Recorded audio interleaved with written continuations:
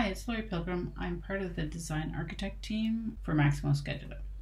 I wanted to show you a brief demo of the Graphical Work Week, which is a new application released with 7.6.8. This application allows you to do both scheduling and assigning. For scheduling, it's very dependent on the fact that you have the sync system property set to allow the scheduler dates to be synced to the assignment dates. So here's what I would do if I was doing some scheduling. On the bottom, we're showing both the resources craft or crew type and the resources and their availability. And so what I'm going to do is I'm going to collapse this. And when I collapse this, I'm looking just specifically at the load and availability, like you would see in our original graphical scheduling application. So I'm going to go ahead and I've selected the overhead line crew because you can see we're overloaded in that area. And what I'm going to do then is maybe just filter to all my low priority work and say okay. I've already filtered my work to only see the overhead line crew requirements. And so that filtered the top view to that, and now I've filtered to the low priority work. I can just go ahead and select all of that, and I can move it to the next week so that it's out of this week because I'm not going to be able to accomplish all of that. So if I move it into the next week, I just picked, say, the Monday of the next week and say okay. And it's moved it, and what you can see is it's also updated my load and availability. And I would continue in that manner, picking work that I think I can move off until I'm happy with the load and availability left in this week before I start my assigning. So next I'm going to clear all my filters. So if I clear my filters, clear them here, turn this off, expand. So now I'm going to start doing assignments.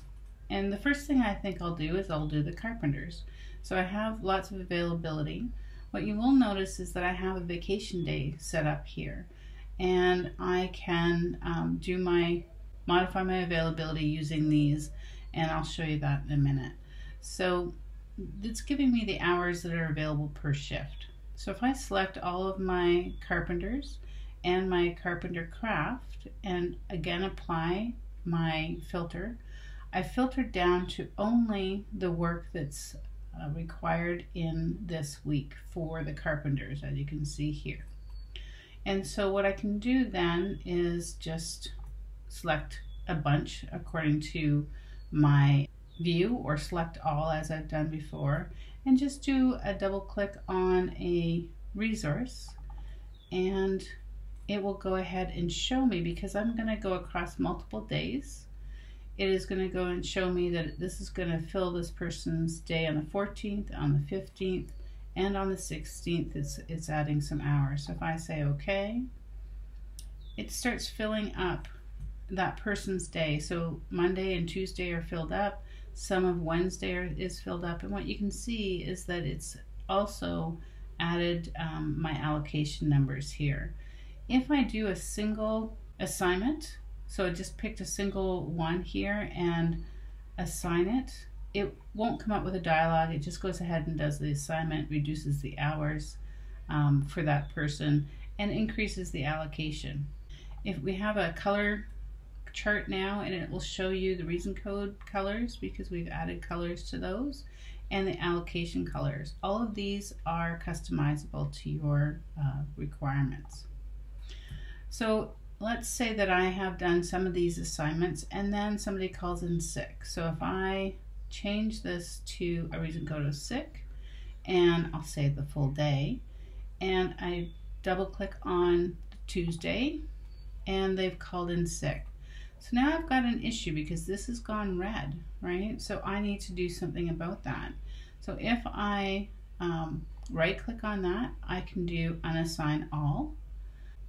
Once I've unassigned all, then I could probably check all of my carpenters and my required carpenters. You can see that they've made it as unassigned, and then I can reassign them again just by selecting them and assigning them to somebody else. So it does tell me who is qualified to do the work. And that's a short demo of the new application. I hope you